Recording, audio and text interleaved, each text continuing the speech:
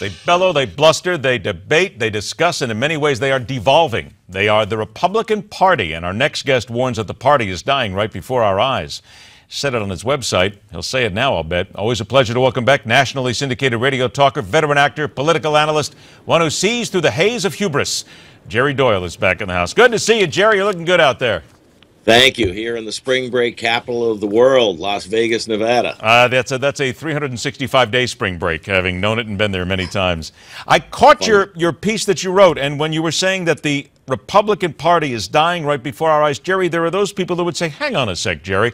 Yeah, they're having a problem. Yeah, they've got some bad times right now. But dying in front of our eyes, isn't that a little bit overdone? No, figuratively and literally dying. A friend of mine works at Fox News. I won't give his name so we can keep his job. But 10 years ago when he went to Fox News, he said the average age of our viewer was 59. And you know that you always try and skew demos a little younger. 10 years later, 69. So the audience is figuratively and literally dying because they're getting older. And the grand old party is just that, old, white, right, and uptight. And when I look at this stupidity of these religious freedom laws in Indiana and now in Arkansas, well, Hutchinson said, pull that back, give me something else. This isn't good. Walmart, Starbucks, Angie's List, all these companies are coming out and saying, oh, no, this isn't the right way to go. They keep quoting, the Republicans keep quoting, well, you know, Bill Clinton signed this in 1993. Well, why didn't you do it then, Indiana, in 1993? Why didn't you do it, Arkansas, in 1993? Why are you pulling out the social issue card one more time in a year or so before the 2016 presidential election? Because the Republicans know they don't have the black vote. They know they don't have the Hispanic vote. They know they don't have the Asian vote. They know they don't have the LGBT vote. And all they know what they have is what they have had, which has got them to the voting booth one more time. Let's roll out the social issues, God, gays, guns, and abortion, and woohoo, get me to the voting booth one more time.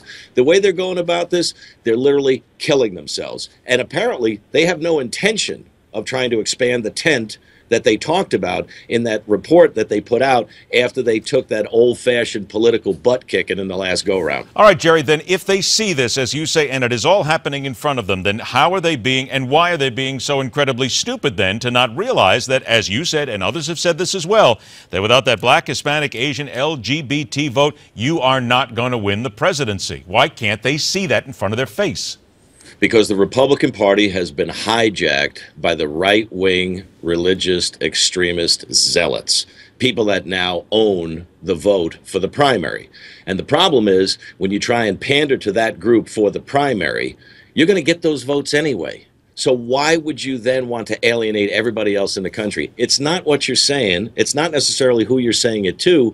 It's what people hear when you say things. It's what people hear or see when you're not talking to them. And there's a vast group of people in this country that just feel like the Republican Party just doesn't give a rip about them. And when you see these kind of headline-making decisions about these religious freedom laws in Indiana and Arkansas, people just go, nah, I'm out. So how do you expand the tent? I mean, all the great work that Rand Paul's been doing and going out to black communities and going out to black colleges and people that are going out into different sectors that the Republican Party hasn't dealt with in the past, I guess they figure old, white, right, and uptight is the way to go, or their only hope for 2016. But if they want to build themselves as a national party with an opportunity to build, you know, a good base of candidates to go forward on a national election, it takes time. And maybe they're just trying to limp across the 2016 finish line one more time, just like they did. What do you got, 19 states now that are trying to push through these religious freedom laws? It's the same crap that Karl Rove did and George Bush back in 2004 with the whole same-sex marriage, got to ban the gays from getting married, because they knew getting married. They knew that would get them to the voting booth. They knew their base would get all whipped into a frenzy. And look what's happened on the public sentiment on gay marriage since 2004. You look at the numbers in 04, 09, you look at the numbers in 2012, the country has done a flip. The country is evolving. The country is changing. The Republican Party isn't. They're dying. There you go. What I said at the beginning, many ways devolving. You use that word right there. The nation's evolving, and maybe they need to evolve with it. Jerry, I'm all out of time, but I'll tell you what, you hit this one right on the head. It's an excellent piece on your website as well. We look forward to having you back. Don't forget Jerry Doyle, nationally syndicated as well. Website address again is, Jerry?